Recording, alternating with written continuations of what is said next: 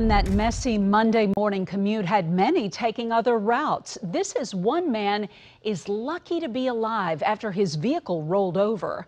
Fox 2's Ty Hawkins joins us now from Maryland Heights. Ty, where did this happen?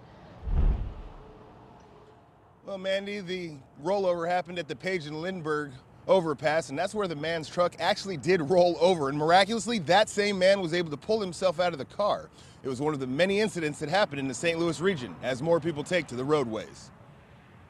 Those overpasses can be very dangerous, and especially when they freeze quickly. This was the scene Monday morning on the overpass at Page and Lindbergh.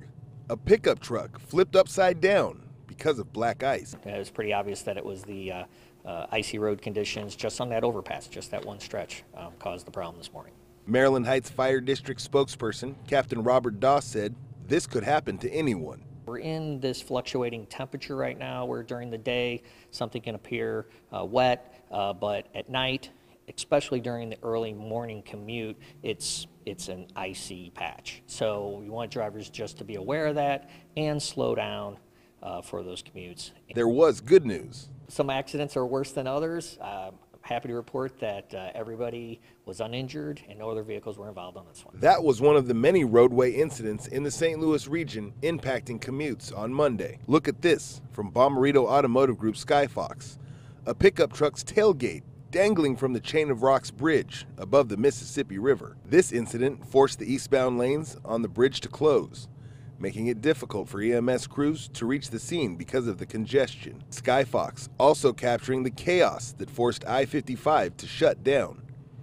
A 12-vehicle crash left people delayed, but luckily not hurt. One independent contractor who drives daily said he's learned to slow down, especially this time of year. I think we're always rushing to get somewhere, but I think, sometimes just mind over matter, and don't worry about time, just worry about the matter that you got there in a safe, necessary form and fashion.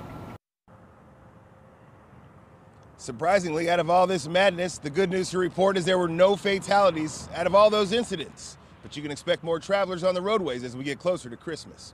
Reporting live in Maryland Heights, Ty Hawkins, Fox 2 News.